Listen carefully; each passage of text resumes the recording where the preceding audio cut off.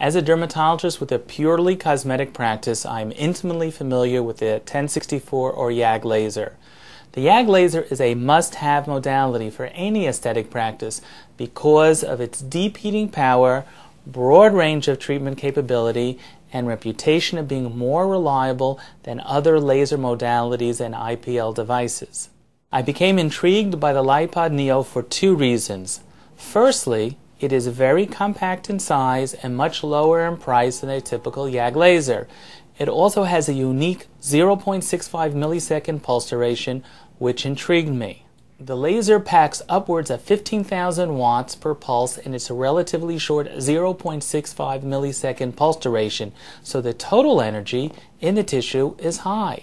Because this energy passes through the epidermis so quickly, there is no need for skin cooling with gels or sprays, and there is little or no treatment pain. Laser hair removal is an area of primary expertise and research emphasis for me, so I agreed to assess this laser by determining whether it could generate efficacy and long-term results in laser hair removal. The laser proved to be more than sufficiently powerful, reaching the desired endpoints of charred hairs and perifollicular edema. In fact, we only need to use about 15% of the peak fluence of the laser for hair removal, as the Neo can also be used to remove leg telangiectasias with fluences of over 300 joules per centimeter squared. The Neo generated hair clearance similar to other YAG lasers with no complications, even on skin type 6.